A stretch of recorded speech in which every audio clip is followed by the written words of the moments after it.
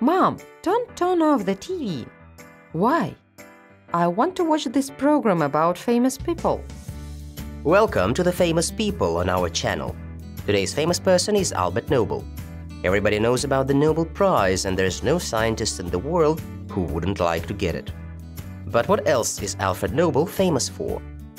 Alfred Nobel was born on the October 21st, 1833, in Stockholm. His family wasn't very rich and had 8 children, but only 3 children survived. Alfred had been interested in inventing new things since childhood. His father, who was the inventor himself, helped Alfred a lot. His father, who was an inventor himself, helped Alfred a lot.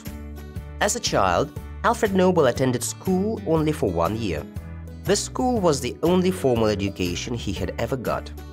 But Nobel wanted to learn about new things, so he studied chemistry in Russia, Europe, and America. He also could speak 6 languages and wrote plays. Alfred Nobel is famous for the invention of dynamite. He didn't want to be remembered as a person who earned his money by selling guns, so his last will was to establish a prize for outstanding inventions and the Peace Prize for making the world a better place for living. Alfred Nobel never got married.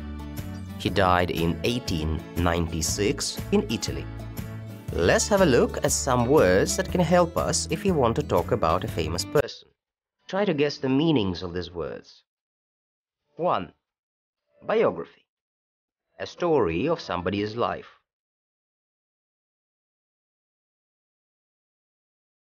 2. Bring up.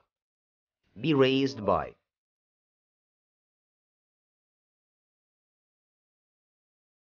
3.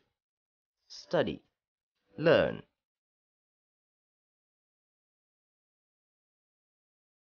4. Be born. Start living.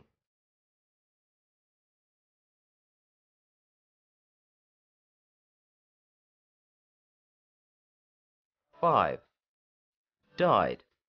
Stop living.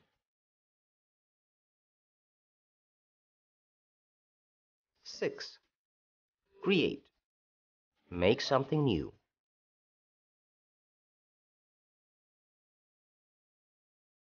7. Live. Exist.